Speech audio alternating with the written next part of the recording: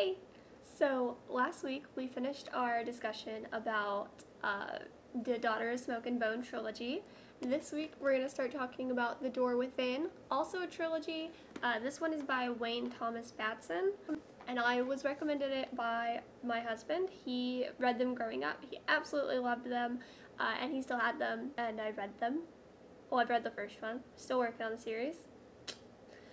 So just some disclaimers, the last videos that I made were definitely made when I was filming them to be seen before you read the books. However, while editing them, I decided that it's probably not going to be spoiler free, so if you're cool with the spoilers in my little summary that I try to do, that's still going to be here. However, if you want to avoid that, definitely read the book first. They're all, decent books. Definitely should read more. I think we, as people, need to probably read some more books. Does wonders for the soul, I think. So definitely go give it a shot. And you'll see my review of what I think of it and how I would rate it at the end of this. So, summary-wise, this is definitely an allegorical book. If you have read Narnia, then you know that that one is also an allegory of Christianity. So it tells the story of, Aslan or whatever in Narnia, and then it is basically subtext is Christianity. This book is the same way, so it tells the story of Aiden, who starts out, he has to move to Colorado to help his grandpa, who is too old to be able to take care of himself, but doesn't want to go into a home. So they move to help take care of him. Aiden is grumbling, oh, I hate my life. He finds some magical scrolls, and then he's like, read that. What a great story. Nobody believes me. I believe it. And then he finds The Door Within, title of the book. So basically he's able to look into himself, and he goes to this different kingdom. He's on this path being called, but then there's dark forces on the side of the path. He falls off, almost gets captured by the bad people in the books, people of Paragory, whatever. I can't pronounce half the things in this book, so I just kind of skimmed over them. So if I say them differently than you say them, sorry. He almost gets captured. Doesn't really say that they're the bad guys, but it says that they look evil, so we can assume that they're going to be the villains through the story. Gets saved by a dragon named Gabby. By the way, my fave. So he gets to Alabel, whatever, and he learns that he has been called by King Eliam, who is God, basically. When you're reading this in the text of Christianity, King Eliam is God. So Aiden has been called to become the 12th Knight. Aiden goes through a lot of training. He's surprisingly good at it. He's always been, it describes him as a sort of chubby kid, not fat, but not in shape, and he's not good at sports. He's not, athletic. So when he starts to go into training, he starts to do sword fighting, he starts to do wrestling, all of the stuff, and he's surprisingly good at it, even though he is small and he is young. He makes a lot of friends with the knights, with the people in the kingdom. Then they go off on their mission with them. So basically, there's the war.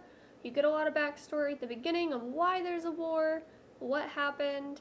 It's in the scrolls that Aiden finds, and then they have to go and convince this other kingdom to follow King Eliam instead of Paragor, who is technically Satan, I guess. Okay. They nearly die on their way to Midgard, because they get betrayed by one of their own, decides to go and follow Paragor, and things happen. They all almost die. They all get away, but we only know, while you're reading, that two of them made it, and it's Aiden and Gwen, are main characters, yes. So they made it, because they went down a tunnel, they come out, they're close to Midgard, so they go and they make it to Midgard. Here we learn a little bit more about the connection between the glimpse world and the human world. So every human has a glimpse. They're twins, but not quite, because time works differently. So you could have a glimpse that's, 50 years older than you. Your glimpse could have not been born yet. Time works differently, but everybody has a glimpse, because the worlds used to be one, and then there was a schism, and now they are not. So, yeah. Whole thing. But when they get to Midgard, Paragor has already sent his ambassadors there. They are already there talking to the king.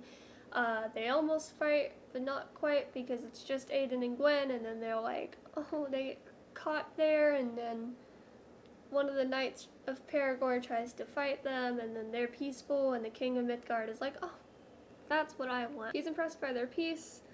There's a whole big battle. We find out that the rest of the knights from Alabel are alive, but then there's a whole battle, a bunch of people die, most of Midgard dies. It's really sad.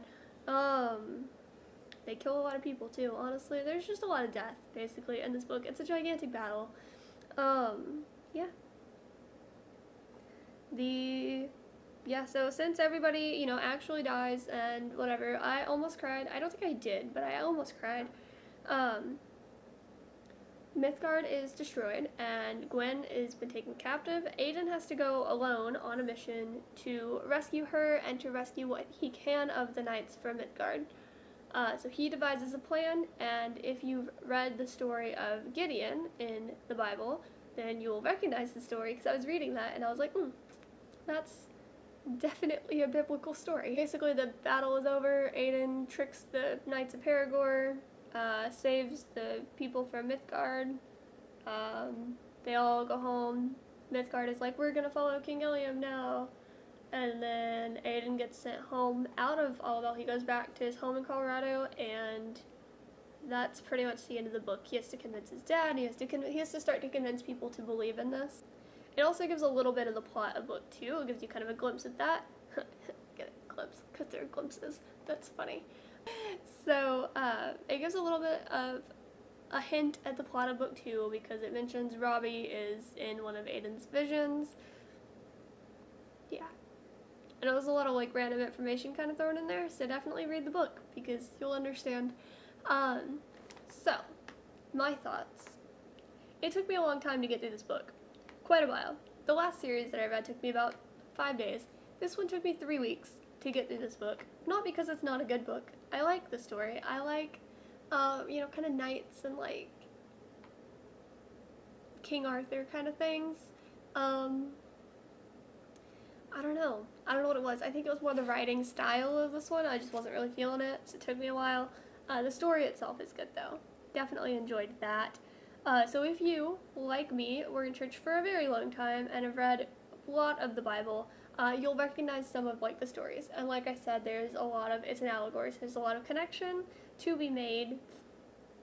So this is definitely, if you're trying to teach Christianity or trying to give an idea of Christianity to like kids, this would be a good book to give them.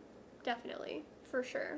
If you're not into the Christianity side of it, it's still a really great story about knights and fighting and stuff, and a boy swearing allegiance to a king and finding himself in the process.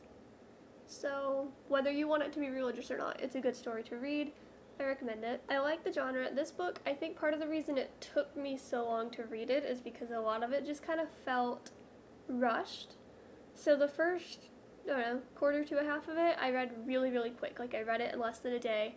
And then the middle part of it, I had stopped reading, and I was like halfway, and then I read for a few more hours, and I looked, and I was like, I am still halfway through this book. I have not read anything. So it's like really rushed, and I read it really fast, and then really, really slow.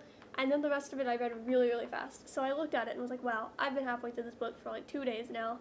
And then I was done. So there are some slow parts. But yeah, I don't know what it is about the writing style of this. Not my favorite. But everyone's different. So just because I don't like it doesn't mean that you won't. Like I said, there's just some slow parts that I wasn't really feeling while reading it. I do like the story itself, like I said, so probably give this like a 3.5 stars, maybe 4. It's like right on the edge, like 3.75. It's not even like a thing that I'm trying to stick to half stars, but making it up. So 3.75 stars. For sure. Because I really do like the story. I just can't get past the writing style. It takes me a bit to read. However, I am still reading the series. I'm about to start The Rise of the Worm Lord. Look forward to that next week. I'll read it. I'll let you know how I like it, and you can read it for yourself as well.